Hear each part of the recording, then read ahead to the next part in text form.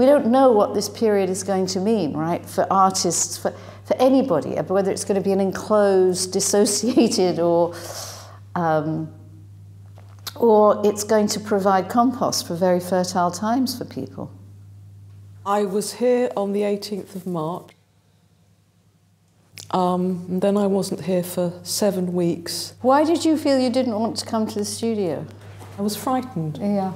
I couldn't work, I couldn't focus. I came here and I kept thinking of people dying and the emergency services, and I had absolutely I was completely distracted.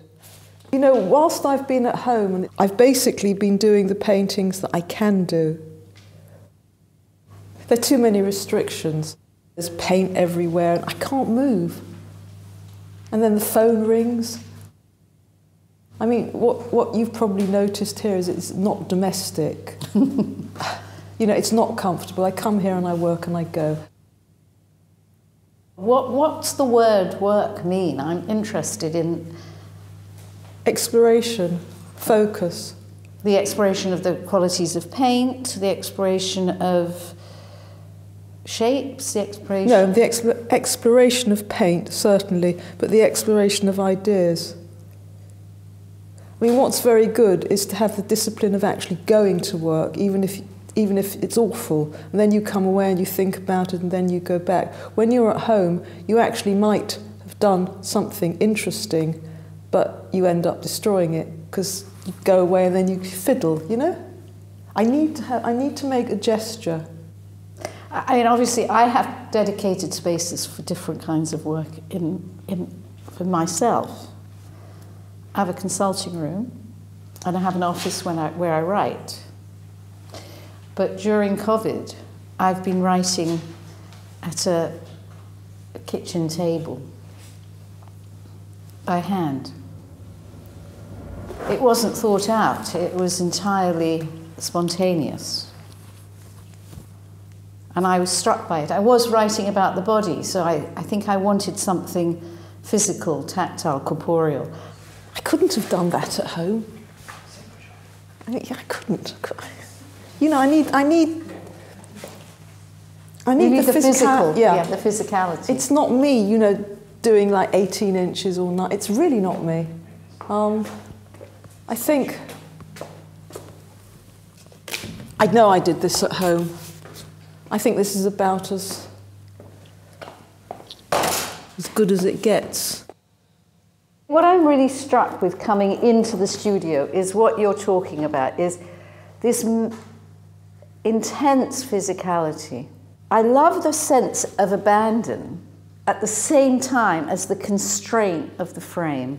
To have that sort of knowledge of the medium and to surrender it to it at the same time as having an idea of what you're doing and where it's going. I find that, all of that mishmash, really interesting. I feel very at home with paint.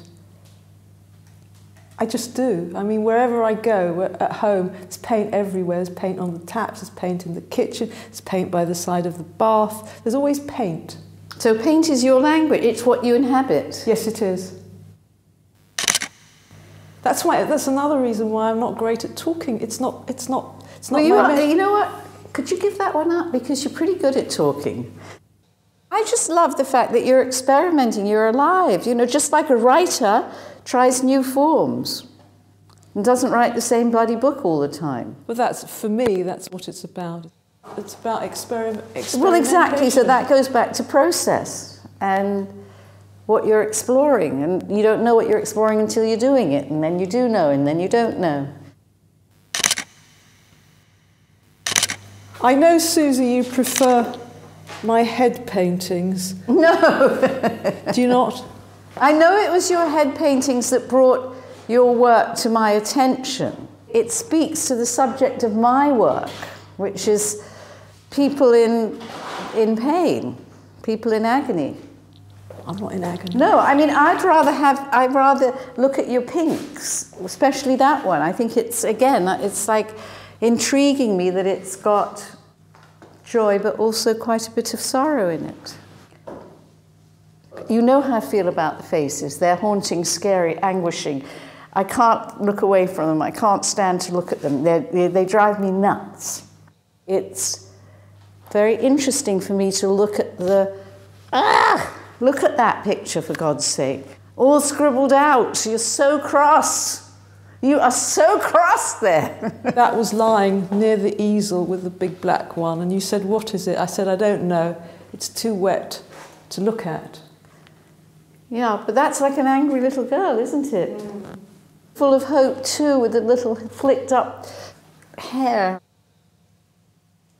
We have to keep moving around. It's very, very funny.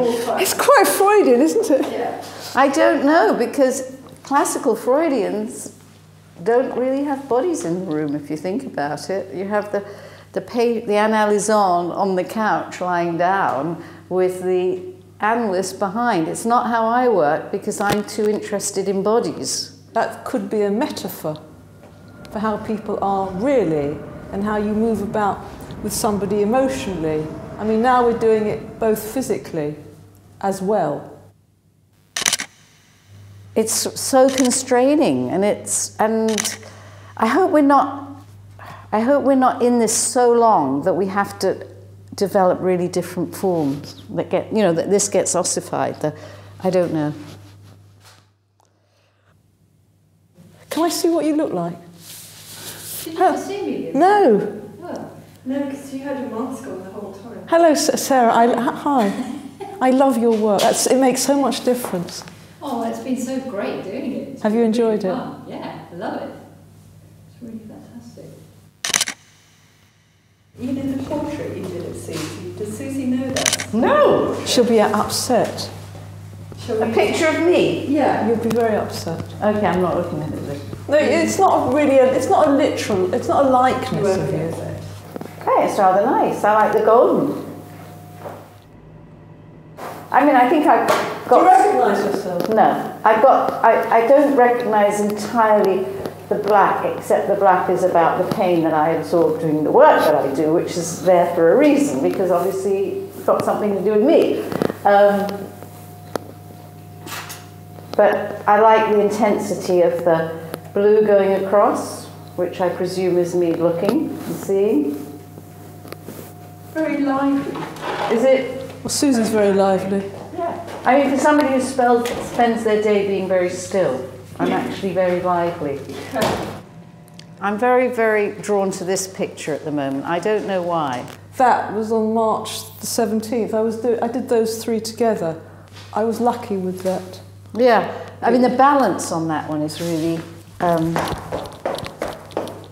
it's very aesthetically pleasing to me. That means it's no good. I just remember Paula Rago, who liked my work, and she once said to me that a good piece of work is seldom attractive. And that always stayed with me. I tend to go along with her. If it's very beautiful, there's no reason to keep looking at it. Oh, I don't think that's true at all. Would you say that in music? Would you say that in poetry? In writing? Would you say that in dance? Would you say that in... I mean, there's so many fields of expression. I've got to disagree with you. Because if something is attractive, it's easy, I'm not interested. If something's got an edge, I want to look again, I want to discover, I want to explore. That's all. That's fair enough. But an edge doesn't necessarily preclude an aesthetic. No, but I think things are more meaningful I think you're more likely to return to something if you don't quite understand it. You mean in your work? I mean, if something's laid out in front of you and it's attractive, although I might acknowledge that it's very beautiful, I'm less inclined to look at it. It's not going to interest me as much as something that is a bit odd, a bit weird. I would say that, wouldn't I? Could I show you something? Please. Okay, I'm coming through. Out of interest, this is an attractive painting. This is an attractive painting. Yes and no. It's not the most interesting thing in the studio to me. Exactly. That's my point. Can you say what you feel? Yes, I can, but it's very different. When I look at the heads, I find them emotionally upsetting. I do, I really do. I mean, when you saw the first lot of heads a year ago, over a year ago, and they were all set out, you know, we sat for about an hour and a half, and I felt very bad afterwards because I'd made them, and at some point I'd stopped making them when there was something on the paper that was close to me. So that I have a very emotional response to the heads, but I don't have an emotional response to the abstract work because that's purely about the paint.